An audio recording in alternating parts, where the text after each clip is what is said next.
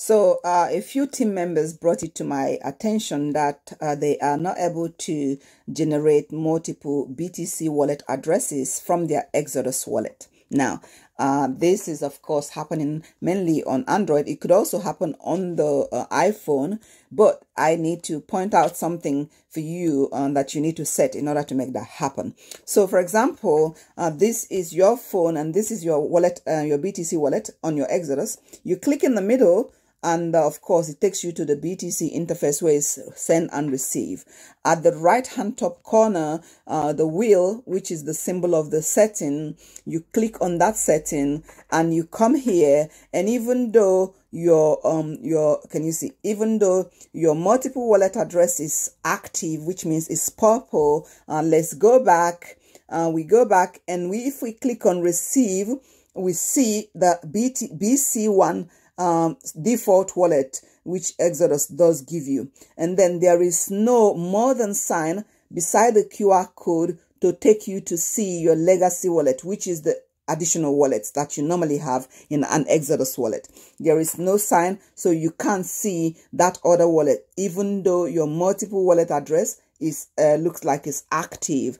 So the problem is, you follow me back here, go back into this receive setting, send and receive interface. On the top at that wheel, the wheel on the top hand corner there, top right hand corner, if you click that wheel, click on it, it will bring you to the Bitcoin setting interface.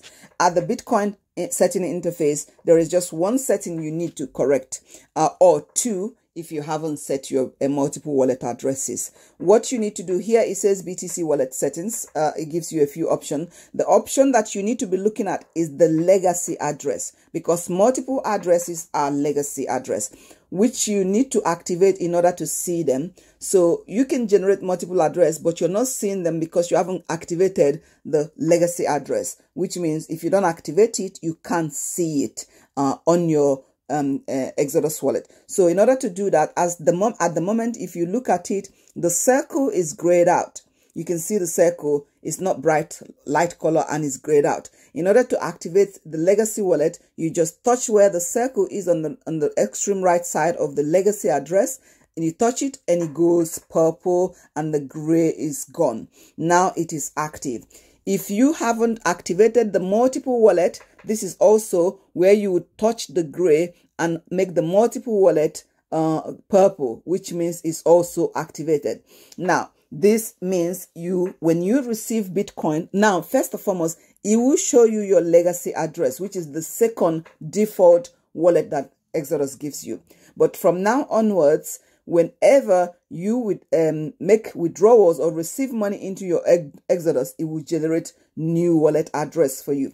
So if we go back now and click on the receive, which is the arrow down receive button, it will give us the BC1, which is the default wallet. But now, can you see? Now the QR code in the middle, the black and white picture, has the more than sign on the right hand side of it. If you touch that more than sign, you now come into a new interface that shows you your legacy address, your legacy BTC address. So every time you receive money into this, it will be this particular address that will change. It will not be your BC1 that changes. It's this legacy address. That is the one that will generate new address every time you receive fund. And by the way, you don't have to wait to receive fund. If you need to generate multiple addresses straight away to put in your back office, simple. Just send money, just send and receive BTC from yourself. If you have a different wallet, send and receive a few times, and you generate so many wallets so you can replace all the wallets you need to replace in your back office.